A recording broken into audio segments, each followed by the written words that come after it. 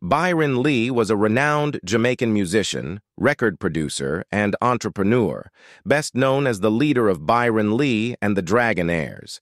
He played a pivotal role in popularizing ska and soca music across Jamaica's social classes.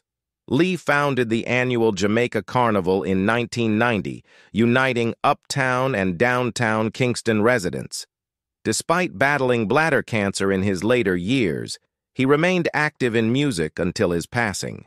He received numerous honors, including the Order of Distinction in 1982, which was upgraded to Commander in 2007 for his contributions to music and entertainment.